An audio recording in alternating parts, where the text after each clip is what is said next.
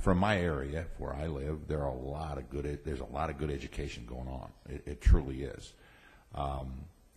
You know, and again, I find that the less, and I think that's probably true in the Chicago area, the less there is of parent support. And what I mean parent support, I don't mean that they show up to school and they do all that sort of stuff, but they send kids to school who have respect for authority, who believe in discipline, and they send kids to school who want, you know, they've got examples at home that want to learn. Now, that's getting to be a bigger problem throughout the state, obviously, not just in the Chicago area, because you have dysfunctional families that and it's very difficult with those kids. But that's a problem we have, and we have to deal with it.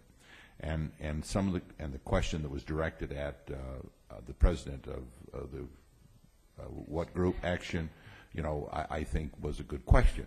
What do we need to do? And you know, you talked about having good teachers who would stay.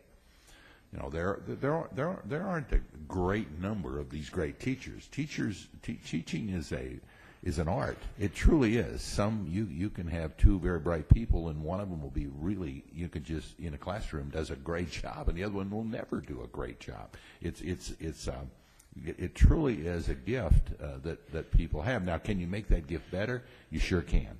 And I think that's some of these proposals that you're talking about are attempting to do that.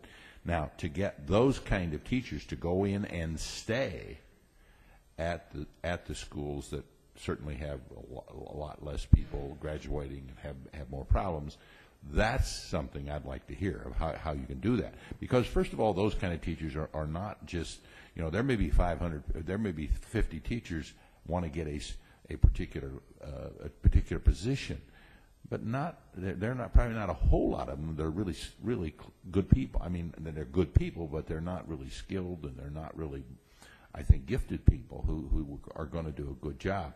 But how you can get that number of people to go into those areas, that's a toughie. I mean, it truly is. And I think Senator Maloney made a comment about there are some schools that really do well in the Chicago area. I mean, they really have great achievement, but I do believe that it isn't.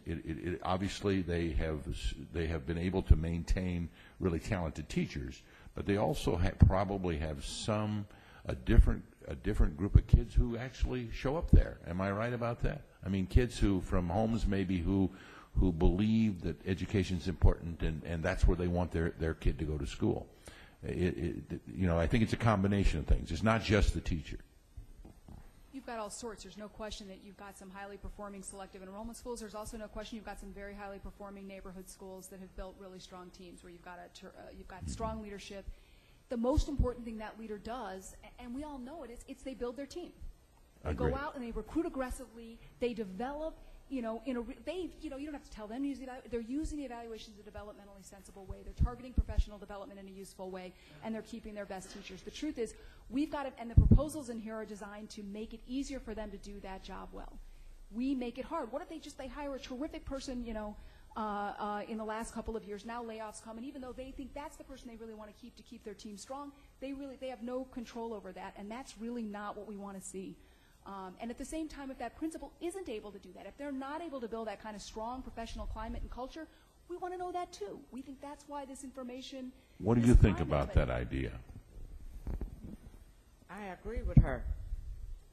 I understand what you were saying about the children coming to school being respectful and whatever. But then we have children that carry baggage that rightfully don't belong to them. All we want to do is bring the parents in. You know, make us one of the advisory on these committees. Here are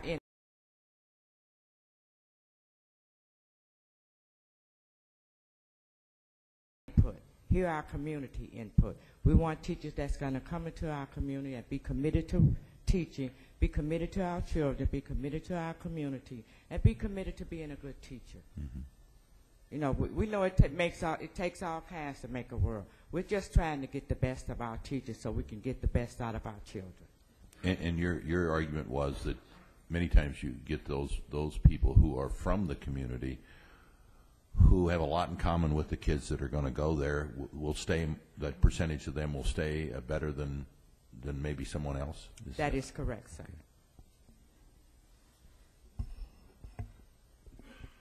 Thank you.